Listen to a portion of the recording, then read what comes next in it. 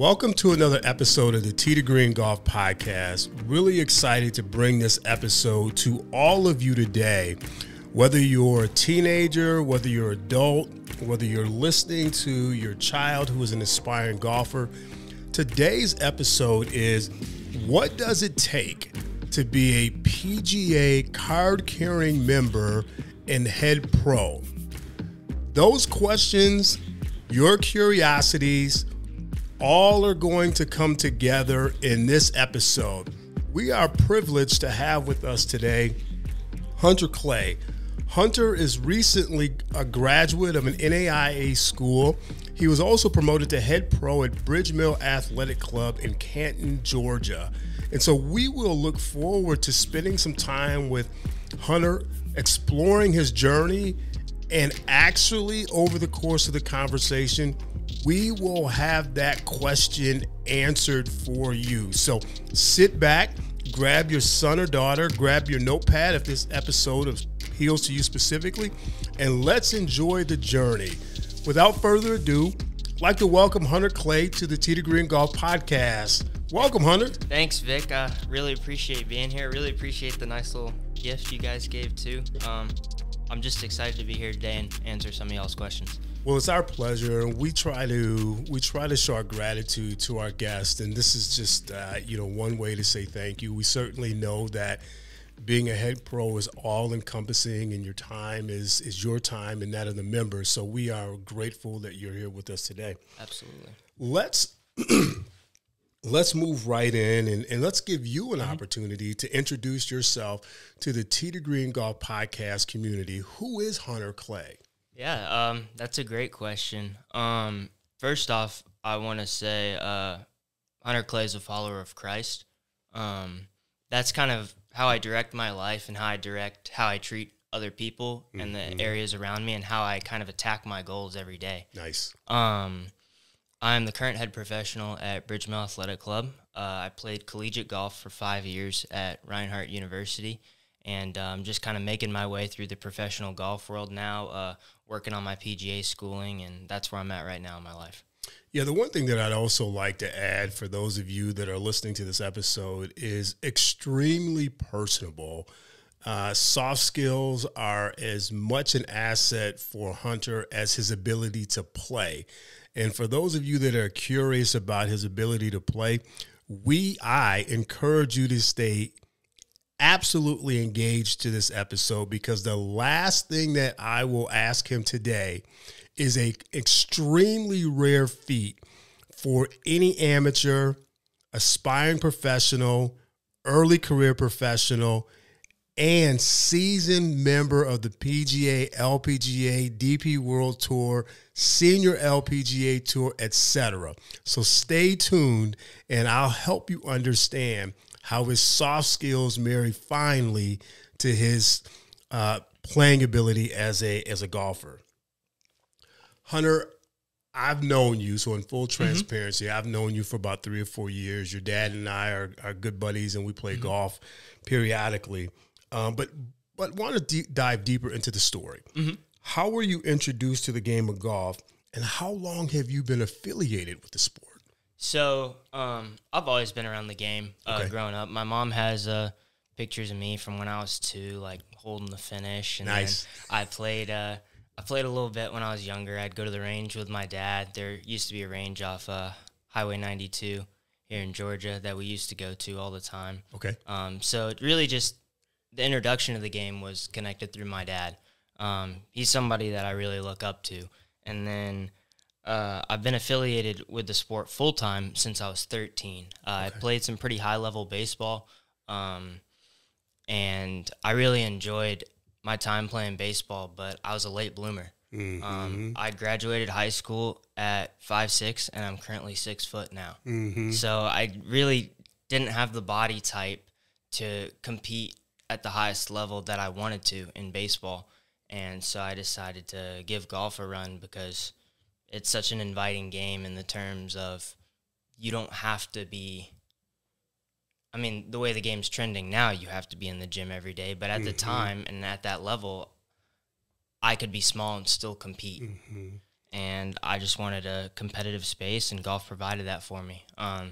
I played around with my dad at Hilton Head National, Hilton Head Island. Okay. And when I was 13, and I have not put a club down since. I think the longest break I've taken has been recently. I took a 2-week break of not touching a stick. Bingo. Yeah. But just been attached to the game ever since at the hip. Well, I think there's a few things that come with Hunter's answer there, and you all know that have listened to the episodes long enough that I like to put a paper clip every so often on an answer to one of our guests. And I think this is another one of those moments. Hunter is not a single sport athlete, and I know there's plenty of debate in the environment today for kids that are coming up, whether they should be single sport athletes or whether they should play multiple sports. And I know that for me, I was a multi-sport athlete who ultimately gravitated to golf as an adult.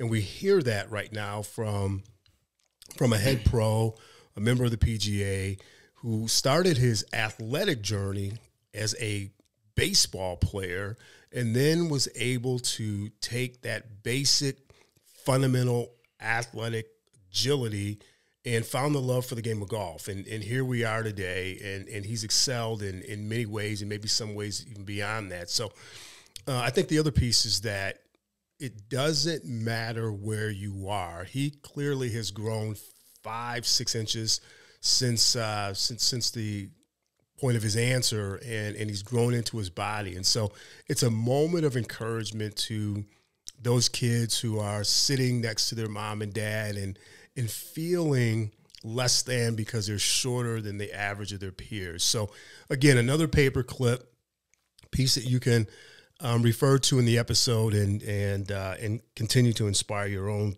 children. When you think about that time, Hunter, baseball, right, golf, baseball at some point beyond 2, right, had stepped ahead of golf at that point. Yeah. When you get to that 12, 13, what was the inspiration to say golf is going to be what I invest in at this point going forward? Right, that's a great question. I'm a very competitive person, and I had actually played a little bit of tennis between picking up the sticks. So golf was really the one that I felt gave me the best chance to compete at a high level. And I just naturally had a pull towards it. The greatest thing about golf is that you're competing against yourself. You're not one-on-one going against someone. I mean, you are once you get to the tournament stage, but I fell in love with the grind of competing against myself every day. That's really what inspired me to stay with the game. Can you dive into that a little further? And I think the reason it's important is you took a moment in time within yourself at a very early age to understand authentically who you were as a competitor. You had the option to play a team sport. You had the option to play tennis. How did you marry your competitive drive and desire to compete and align it with golf and say, this is the one of the 3? And I think that's an important question to help the Tee to Green Golf podcast community understand, whether they're going through it themselves or whether this is another way to have a conversation with their child. Yeah. For me personally, it set benchmarks. Ooh, nice. Different than other sports did. So in golf, there's always quantified numbers. Like we talk about, we're looking at guys on tour today and guys on other tours, and they're all about numbers. Like, am I hitting my driving distance? Am I finishing in the top percentage of putting? And for me, at a young age, it was just breaking numbers, breaking 100, breaking 90, breaking 80, breaking 70, and just grinding down through that. I felt that I was progressing on a ladder, and at the golf, I started progressing pretty quickly. And I loved the fact that it was so different every day. Like, Yep. you go out one day and it's 80 degrees and sunny, and then the next day it could be 65 and raining, but you're still trying to hit the same benchmarks. Right. And there's a lot of variety in the game. There's plenty of different courses you can go to, and that's kind of the part I fell in love with. I felt that golf let me be creative in my shot-making ability. Right. So when I first started, my dad didn't let me have any wedges. I just had 9-iron to driver. And he said, get creative around the green. Figure out a way to get up and down. If you're in the bunker, figure out a way to open the face on that 9-iron and splash it out. Yeah. So that's what I started with. And I found putting to be a little bit boring at first because sure. I was like, I can't swing as hard as I can. I can't right. smack it. Right. But I learned quickly to fall in love with the putter because the putter is how those numbers get hit. Absolutely. So. You know, I think that's a really, really good answer. I think built into that is a level of self-esteem and self-assurance as a young kid. And I think the other piece of that dives into a child's creative mindset. You know, you get these professional psychologists and theorists that talk about as they encourage you as an adult, you should always tap back in to that creative childlike. To be creative as an adult. And you tapped into that very early on, and that was a driver. So, again, I think that's a wonderful answer for the Tee to Green Golf podcast community. So we find the inspiration. It takes you through junior golf, takes you into high school. I suspect somewhere between sophomore and senior year, which for most athletes is when attention is starting to build up. You end up at Reinhardt, college golf, and this is interesting. In the spirit of growing the game, the idea,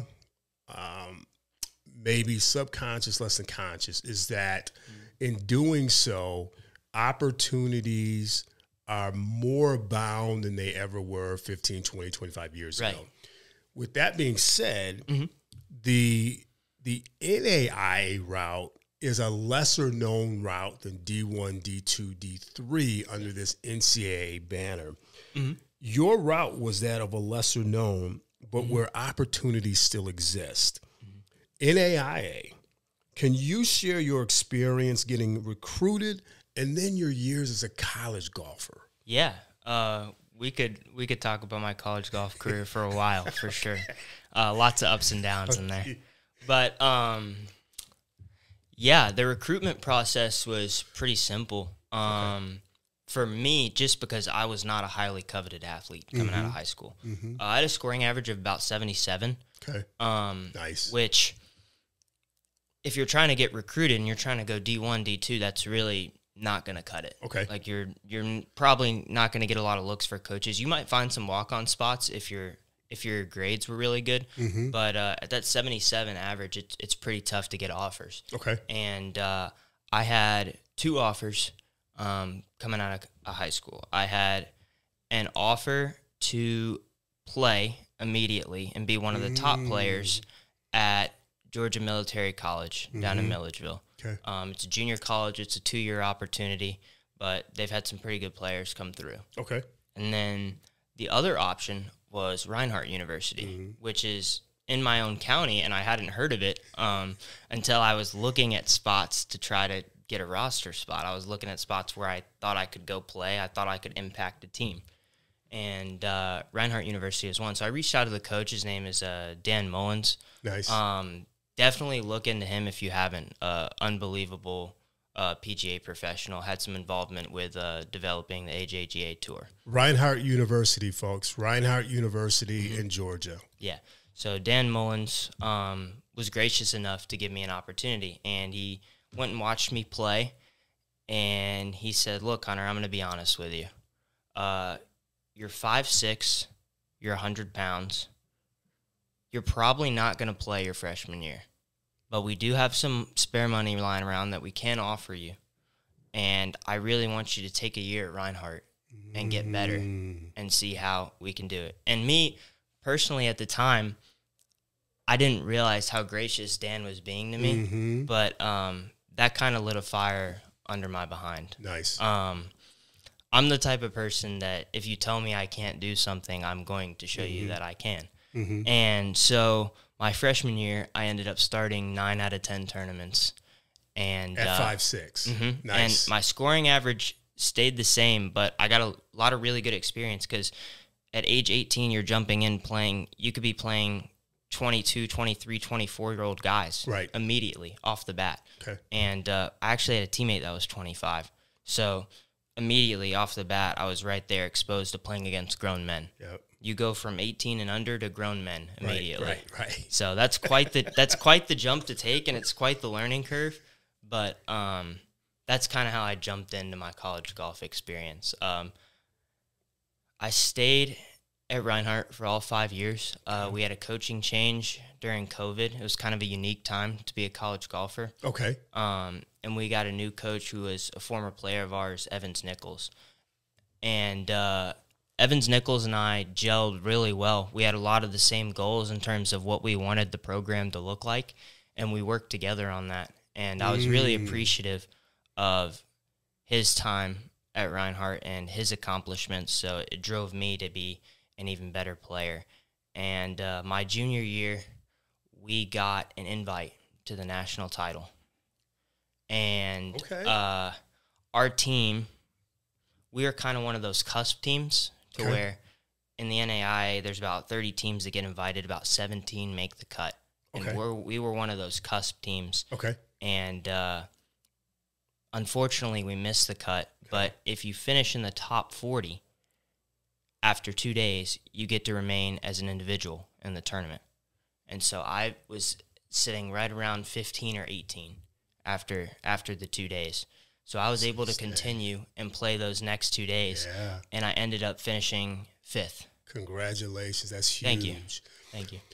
And so this is, first of all, shout out to Coach Dan Mullins and Coach Evans Nichols, both at Reinhardt, that had amazing impact. One aspect of Hunter's answer that I really like and encourage everyone to dial into is the collaboration between coach and player.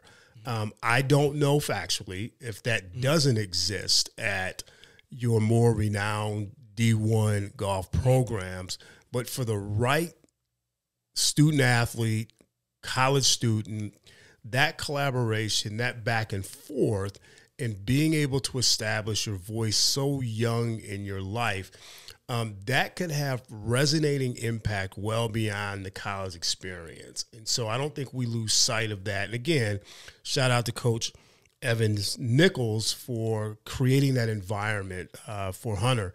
I think the other thing that we're talking about here, and we're really learning from Hunter, is that freshman year lit a fire under him. 2.5, 3 years later, he becomes top 5 nationally at the end of his junior year. So we're going to dive into the last year and a half of his college experience, and I think that's worth celebrating as well. So junior year ends, you get a taste as a team. You get a taste of what it's like to be a national champion. You more specifically figure out that I am far more advanced than this 5'6" kid who was really looking for an opportunity. I'm one of the nation's best. Walk us through what happens after that as a college golfer. So in my personal... And in doing that, what changed in your routine? Essentially, what did you learn after the junior year? What didn't you like? What was that prep leading to that senior year like? And then definitely, what was the outcome? Yeah, absolutely. So after my junior year, it really changed my perspective of, okay, I am one of those guys that can win this national title tournament. Right. And it just pushed me even more. So my senior year, going into my senior year, I finished as an All-American my junior year.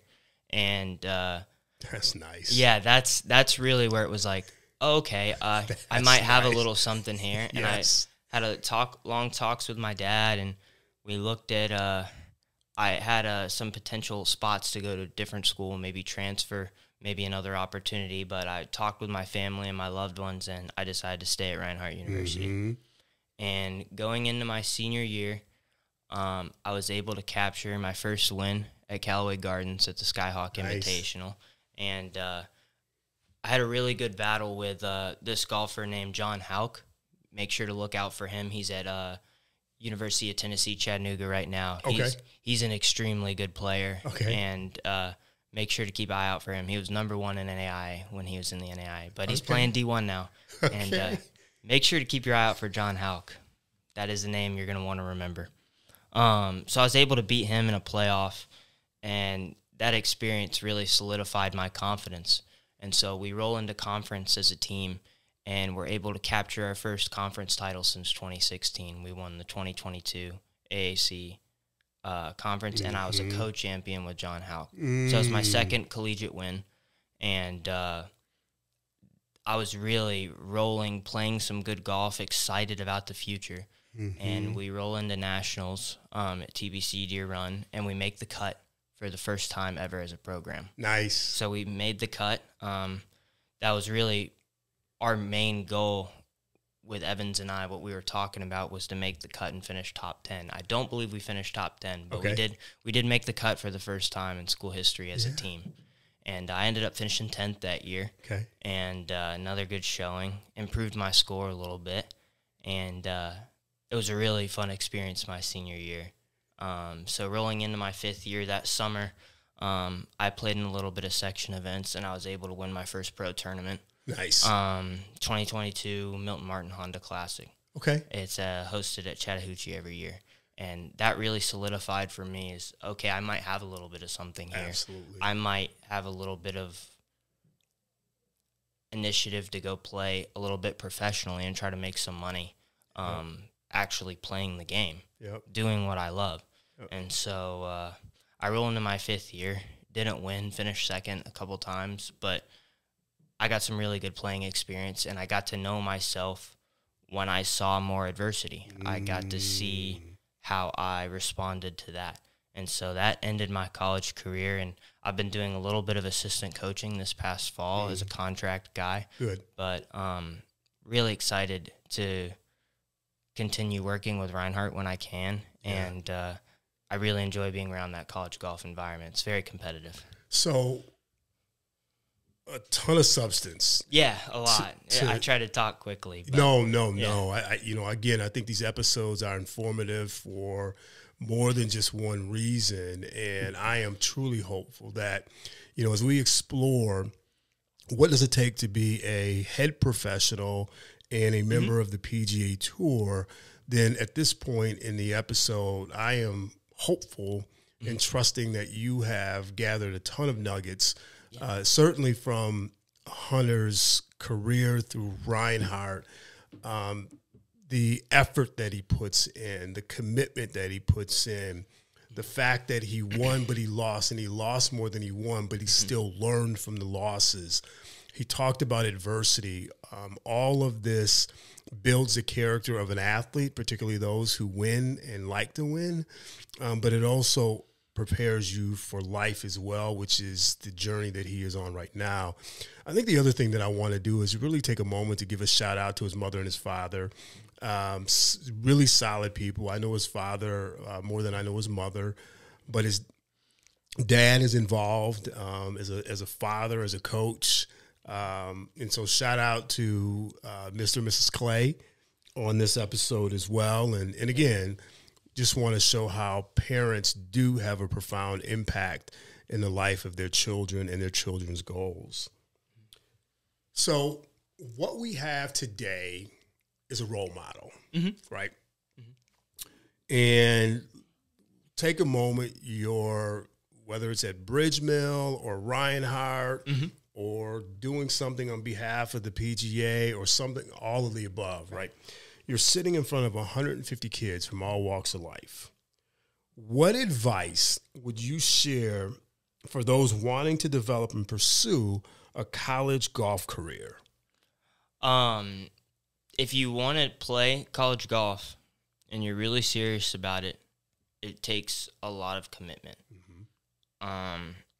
I spent in high school every day that I could practicing, and I was grateful that I had a lot of opportunities to practice, to play, to get better. If you want to play college golf, continue to play the game. Build your player resume and send it to as many coaches as possible. You never know where an opportunity will open up or what doors will open up. So make sure you get set up. Email coaches professionally. Ask for meetings. Ask for phone meetings. Ask for campus tours. If coaches like your player resume and they meet you in person, they like you, they will most likely give you an offer. And I think it doesn't hurt to have a video too. And so, full transparency, there is a YouTube video of a much younger Hunter Clay. Yes, there is. Out on the internet. I've got a mini fro in that video. Some I believe it's Michael Jackson playing in the background. But there's a video of me with a much underdeveloped swing. But, it's out there. And I did not tell him I had gotten access to that, but he, along with everybody else, knows that right now. So that's awesome. A video doesn't hurt either. You've talked to us about some of your achievements, notably top 5, top 10, second place. But when you think about the evolution of getting to the point and getting better, what are some of those less popular achievements that you hung your commitment on when you were going through that grind? And earlier you talked about being able to benchmark. I'm no longer shooting 100. I'm shooting 95 right now. So are there other benchmarks that you can just offer the Tee to Green Golf Podcast community to measure their evolution and their growth? Yeah, that's a great question. Journaling and logging practice was a huge part of where I was in college. So it's not necessarily the benchmarks that you hit on the course of shooting numbers, but the process of getting better every day. That would be one that I would share with the Tee to Green podcast community. Nice.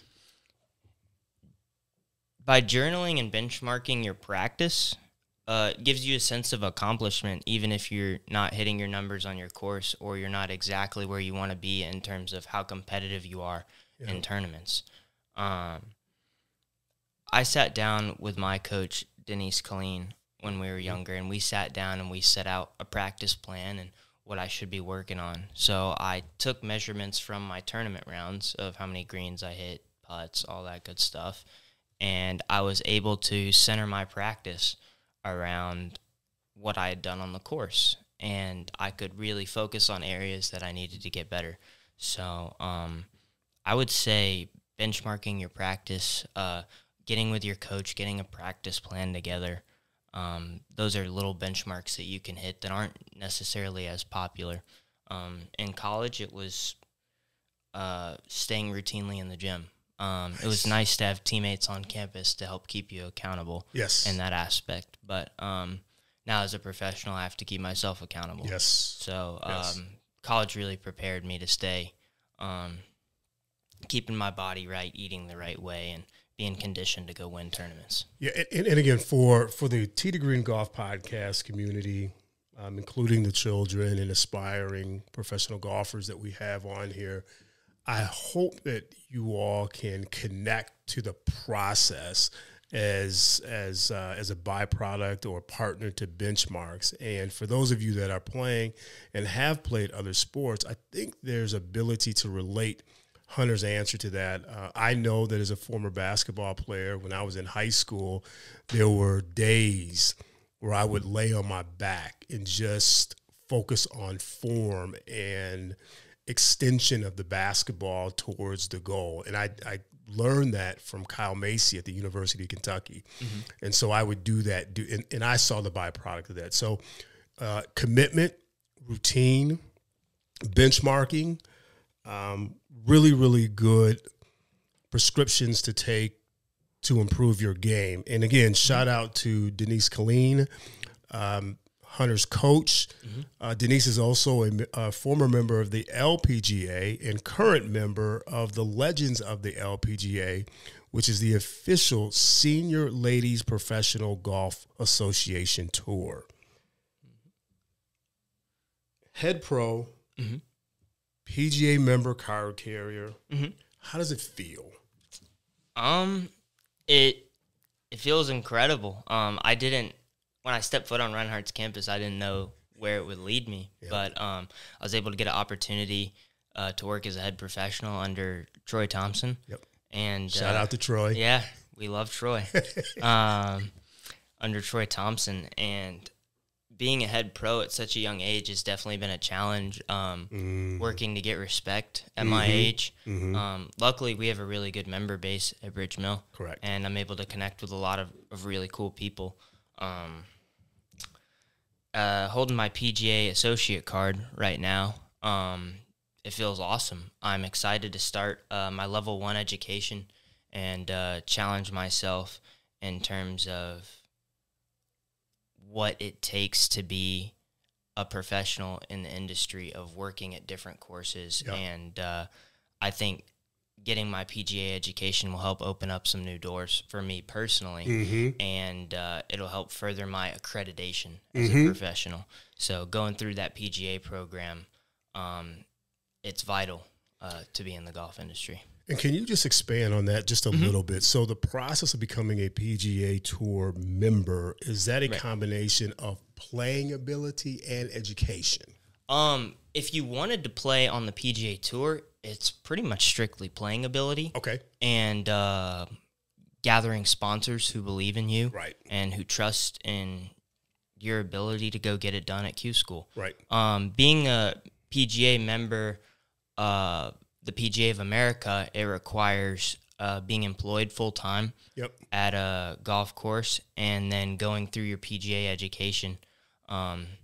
It's basically mini college for people who want to work in the golf industry. They have a professional route and a teaching route that you can take.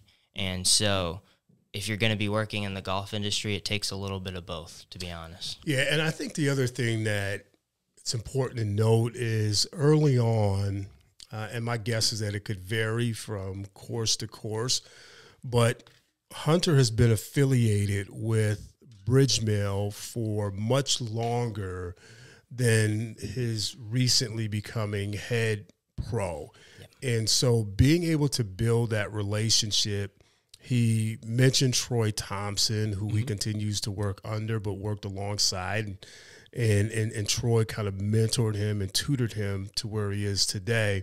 That relationship is vital. So just another nugget for those of you that want to follow the footsteps that Hunter has walked is pursue an opportunity to find a job, an opportunity to roll at a local course near you. As a head pro, I imagine you're finding your space, if you haven't already, in golf's Growing the Game initiative. It is a very big, inclusive, diverse, we're going to sustain this sport for years going forward initiative. What are your thoughts? And in the present and future, how do you see yourself positively impacting the game? Yeah, I feel like personally, as a professional in the golf industry, it's almost your responsibility to help grow the game. Nice. You want to be interacting with members. You want to be inviting to people to the game. And one way that we're doing that up at Bridge Mill is our partnership with Georgia Golf Performance. They give all of our lessons. They host a facility in our bay on the left-hand side of the range. And I got to work a little bit with Bill Murchison, who's a Class A PGA this summer, and working with him in his junior camps. He invited me as a guest speaker for one day, and he also had me play with the juniors for a couple days. And that's awesome. Growing that connection with the juniors at your course is very vital. I'm always sneaking out to the green, talking to the juniors, seeing how they're doing, asking them what tournaments they got coming up and trying to keep them involved at the course. I feel like the course is a great space to grow as a person when you're a junior golfer. And for the most part, you're staying out of trouble on the golf course, so that helps too. But, yeah, I just remember people coming up to me when I was a junior and staying involved in my life, and I kind of want to continue that trend. And that's one way that I've personally helped to grow the game. Another way we're doing it at Bridge Mill is our Ladies Golf Association.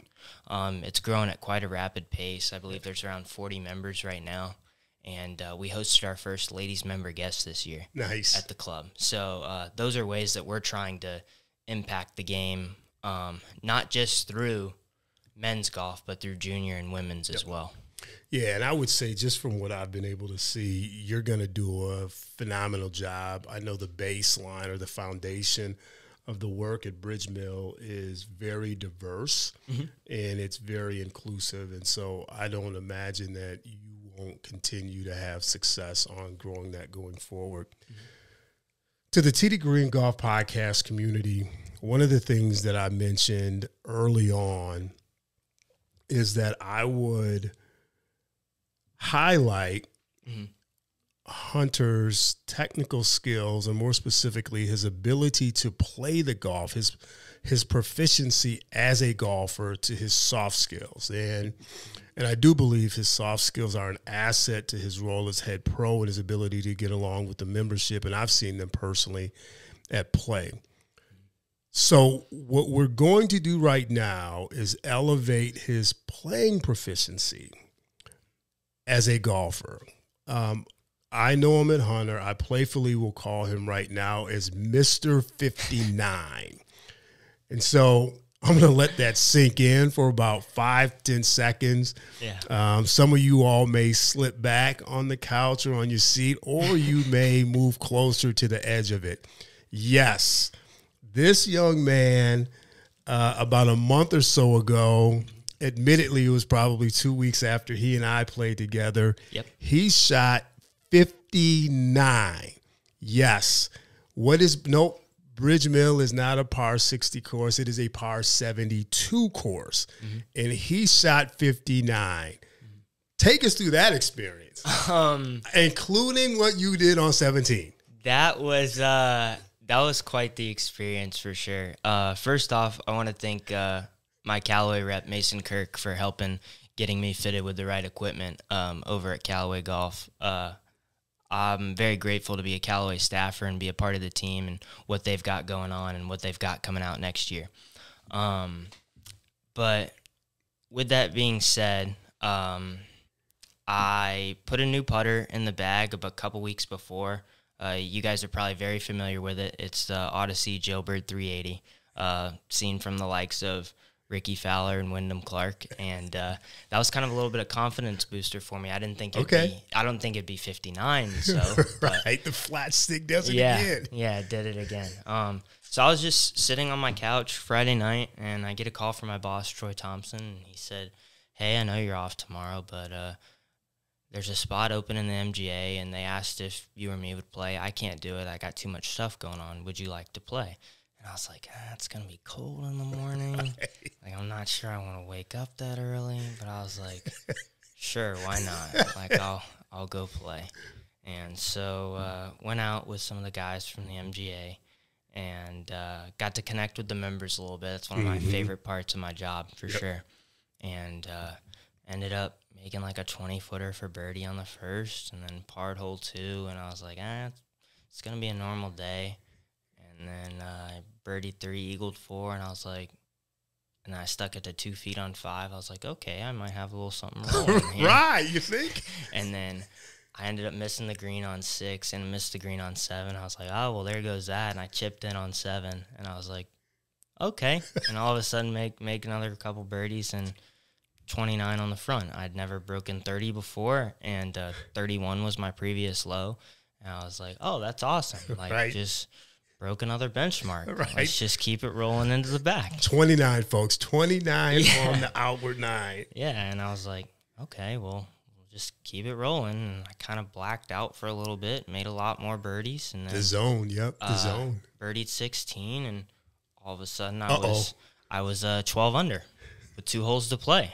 Only needed 1 birdie, and I had a par 5 left and a pretty gettable par 4. So I hit a perfect drive on 17, had 100 yards into a pin that was just on top of a slope, and I decided to hit the 60 degree and nipped it perfect and ripped it off the slope, and had 50 feet for birdie. There it is. Ended up throwing a little 3-putt in there. Yes. So 3-putted 17. All of a sudden, I'm 11 under, and I'm very upset because how many opportunities are you going to get to break 60? That's right. So, and that hole is gettable for you. 17's absolutely. I got to talk to Larry Mize at the Masters. He said it was his favorite hole on the course because of how different it can play each time. Yes. So I get to 18. It's a par 5. I rip driver down the right side. I'm a little bit frustrated, but I get an 8-iron in my hand out of the rough and hit a cut up and over a tree. Went to 8 feet and fortunately made the putt. Broke 60, shot 59, and I felt like a little celebrity at the course for a little bit. You still are. Yeah, I was just really grateful that I decided to wake up that day and go to the course, and grateful that God gave me the opportunity to go do what I love. Yeah, absolutely. Yeah. And again, as I said earlier, that is a rare feat. There's far more people that have shot 60 than there are people that have shot 59. And as good as 60 is, the gap between 60 and 59 is significantly wider. Yeah, I was shaking on that 8-footer for sure. I was nervous. Well, again, congratulations. We know the scorecard is in the clubhouse, and so wanted to make sure that we shared that awesome moment. Yeah. So we've come to the end of our conversation, and it's been a good one. And again, this is really about what does it take to become a head pro, a member of the PGA. When you think about the work that you're doing today, your journey, whatever that may be, how you support us at Bridge Mill, how can the Tee to Green Golf podcast community help support you going forward? Yeah, that's a great question. So I started a golf Instagram not too long ago called Hunter Clay Golf, and I'll be posting a lot of content on there coming up. I got a trip planned down to the PGA show, going to film a little bit of content down at Hammock Dunes Golf Course, and then flying to Phoenix in February, going to film a little bit of content there. And so just supporting the page, just give it a follow, watch some of the videos. I'm trying to create some content that people will enjoy. I enjoy posting it, and if people enjoy consuming it, then that's great. Another way a Tee to Green Golf community can support me is just keep up with the tournaments. I'll be playing a lot of section events this year, and the plan hopefully by 2025 is to get my playing ability consistent enough to maybe play a little bit on the APGA Tour. Nice. So just keep following what I'm doing, support in any way that you feel necessary, and I will continue to keep honoring God and furthering my career as a professional. That will definitely take you far. So want to thank Hunter. We also want to give a shout out to Even Par Golf, Even Par as well. And we hope that you enjoyed this episode. Certainly a lot of nuggets for you in growing your own game, or you being a supporter of a niece, nephew, or your own children growing their game. We're thankful for head pro at Bridge Mill Athletic Club, Hunter Clay. We wish him continued success. The door and the microphone is always open to you, so we'll hope that you'll come back and share with us at some point in the future to talk about your success. As we always say to the community, hit it straight from Tee to Green. We are out.